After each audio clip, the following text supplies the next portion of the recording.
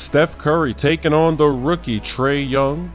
And Curry's return was spoiled by the Pistons, so he's looking to come out, have a good game. He scored 30, and the big three for the Warriors, they dropped 85 in this one. Curry, Clay, and Durant.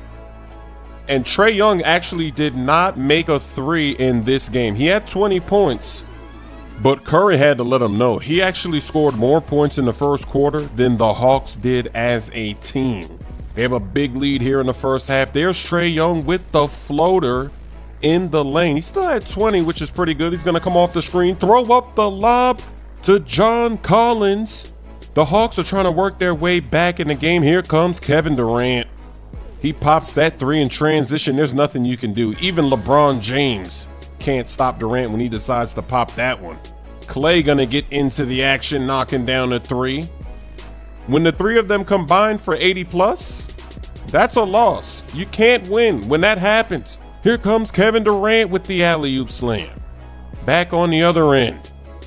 Prince makes it splash and goes down with an ankle injury. No foul was called on the play as Livingston lands in his area.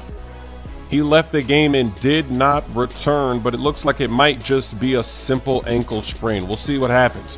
Curry lets it go from way downtown with Trae Young defending. Warriors win.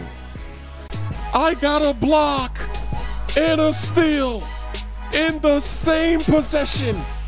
That's a murder. I'm bullying Isaiah the way that I smacked that down. What maneuver could possibly be smoother?